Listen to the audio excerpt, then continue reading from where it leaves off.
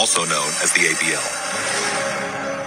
Just mounting the ABL requires one of the most sophisticated and elaborate modifications in history.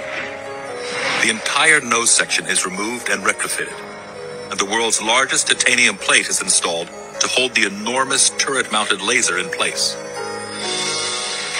The ABL system is designed to find, track, and destroy an enemy target in the air and on the ground.